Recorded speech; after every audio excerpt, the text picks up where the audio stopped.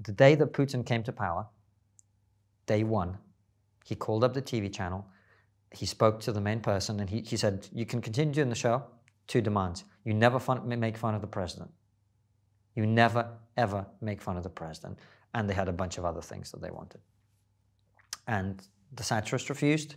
The channel got shut down, taken away from the people who owned it. They were persecuted and left Russia.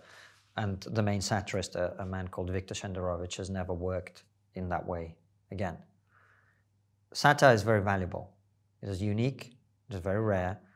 It is rare to have a society where the powerful are up for scrutiny in that way and are up for laugh in that way. And it's very, very important. That's why I always defend the comedian's right to experiment and play and make mistakes. It's very important because without it, there is no comedy. There is no humor because we never know. I don't know. I'm going to go on stage tonight with some new material. 10% of it is going to be good. 90% of it is going to be terrible. That's how it always works. Wish I could be there. I wish you would. I hope you don't come. I'm going to make sure you don't come, and I'm not going to tell you where it is. But that's how it works. So we have to preserve the right of comedians, but actually everybody, to make mistakes. We didn't have satire in the Soviet Union.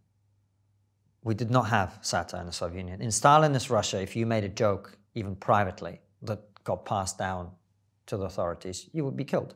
You'd be sent to the Gulag and worked to death, or you'd be shot. Even in 1990s Russia, when Boris Yeltsin, the first president of Russia, came to power, we had a brief moment when there was a liberalization, there was an opening up. And we had the equivalent of, it was a puppet show, equivalent to Spitting Image. And you guys had your own one in Australia. I can't remember what it's called. Yeah, I remember it, but I don't remember what it was called either. Well, I was on a TV program with Julia Gillard recently, talking about it, actually, interestingly. So it was the first time in modern history, or probably in any history of Russia, frankly, where you could see the people in power be brought down a notch and be made fun of.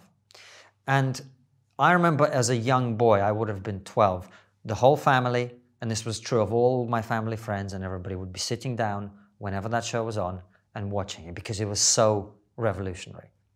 It was incredible. Yeah.